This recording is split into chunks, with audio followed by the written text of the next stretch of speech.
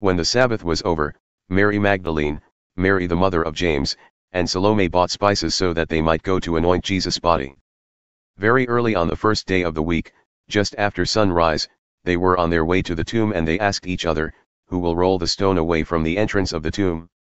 But when they looked up, they saw that the stone, which was very large, had been rolled away.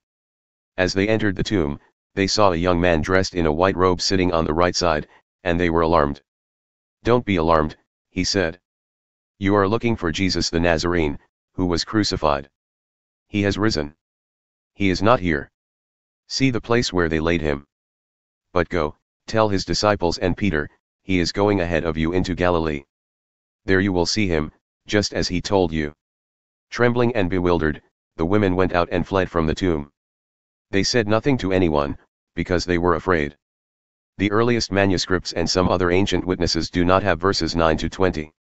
When Jesus rose early on the first day of the week, he appeared first to Mary Magdalene, out of whom he had driven 7 demons. She went and told those who had been with him and who were mourning and weeping. When they heard that Jesus was alive and that she had seen him, they did not believe it.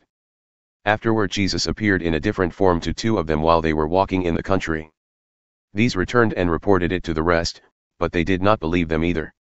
Later Jesus appeared to the 11 as they were eating. He rebuked them for their lack of faith and their stubborn refusal to believe those who had seen him after he had risen. He said to them, "Go into all the world and preach the gospel to all creation. Whoever believes and is baptized will be saved, but whoever does not believe will be condemned. And these signs will accompany those who believe: in my name they will drive out demons, they will speak in new tongues, they will pick up snakes with their hands, and when they drink deadly poison, it will not hurt them at all, they will place their hands on sick people, and they will get well." After the Lord Jesus had spoken to them, he was taken up into heaven and he sat at the right hand of God.